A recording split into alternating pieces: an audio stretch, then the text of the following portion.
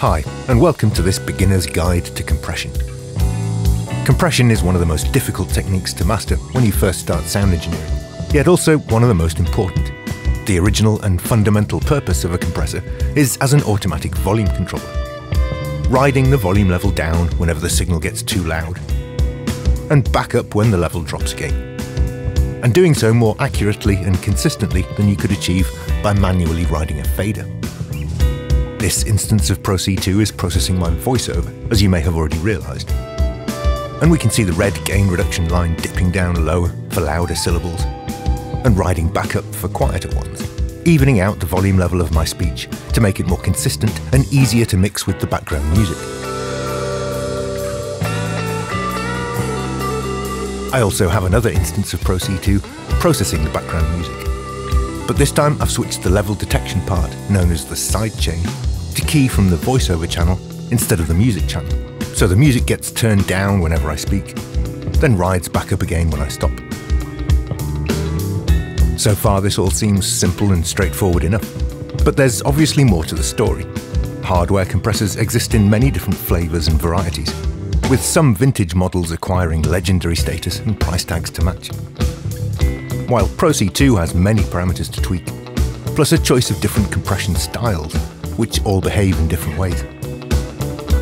It turns out, when you look into the details, automatically controlling the volume is not such a simple thing after all. Automatic volume controllers can have a profound effect on the character of the signal they're processing. Sometimes these side effects are undesirable and we need to tune them out. But sometimes we can exploit them to make a better mix. These positive effects of compression have helped to define the sound of modern music. Let's try a little experiment.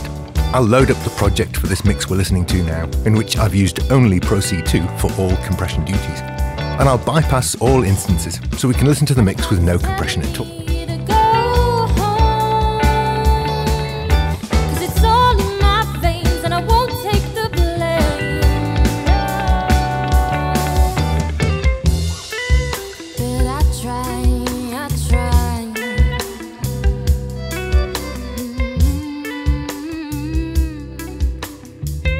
Notice how the front-to-back depth of the mix collapses with the compression turned off. The vocal leaps too far forward in some sections, while disappearing into the background in others. The guitars and keys lose their consistent placement and start to wander backwards and forwards in the mix.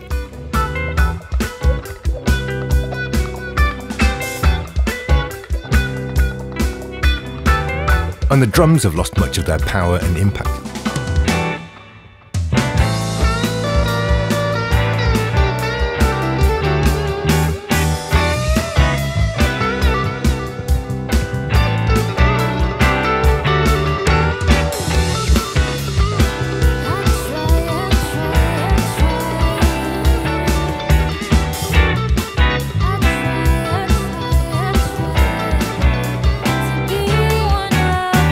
So let's take a look at the vocal and the most fundamental parameters, the threshold and ratio.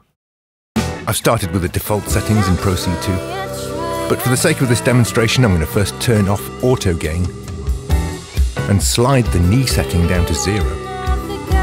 And then I'll turn the ratio all the way up.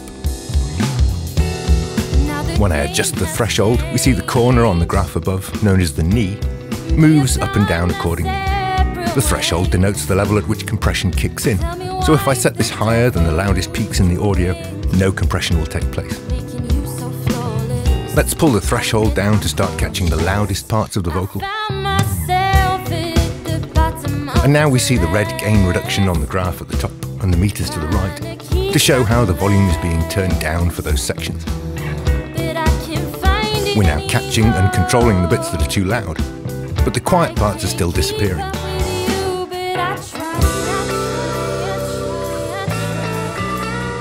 So let's bring the threshold down further, so we're also compressing medium level parts. And now the vocal is consistently too quiet all the time. So let's turn up the gain knob to the right to compensate. This is literally just a volume control, so I could achieve the same effect by turning up the channel fader instead. But adding the makeup gain within the compressor is much better, as you can then toggle bypass without causing a big overall volume jump. The vocal now has a much more consistent level. A lead vocal like this can be placed more solidly and consistently at the front of a mix. But equally, a backing vocal part might sit more unobtrusively in the middle ground or the background. So, while the threshold affects both how much compression is applied and when it is applied, the ratio control to the right only controls how much. If I turn this all the way down, we get a ratio of 1:1, which means no compression at all. The graph above shows input levels on the x-axis and output levels on the y-axis. So a diagonal line like this means input and output are always exactly the same. If I turn the ratio back up to maximum, the output levels stop dead at the threshold. So no matter how much louder the input gets, the output won't rise above this level.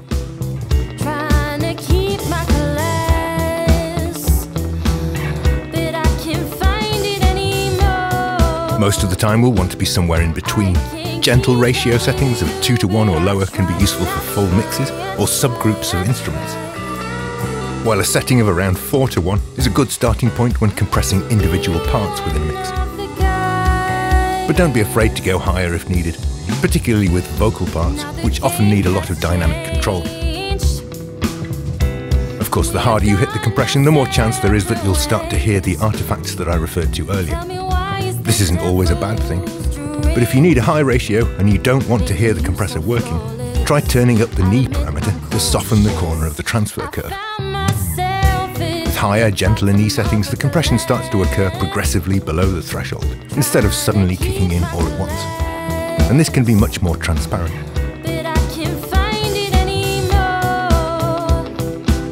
Alternatively, you could switch to the vocal compression style, which is specifically designed to keep a lead vocal up front and present in a mix.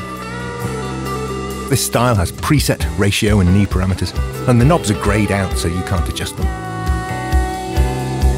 But the attack and release controls are still available. The attack determines how quickly the gain is turned down when the signal level is rising above the threshold, while the release controls how quickly the gain rides back up again when the levels start to fall back. A fast attack will catch and control the hard consonants of a vocal part, which might help to stop them sounding too aggressive. While a slower attack will allow more of those consonants to squeeze past, which might make the vocal sound more upfront and intimate. A fast release time will mean a higher average signal level, and a vocal part more aggressively pinned to the front of the mix.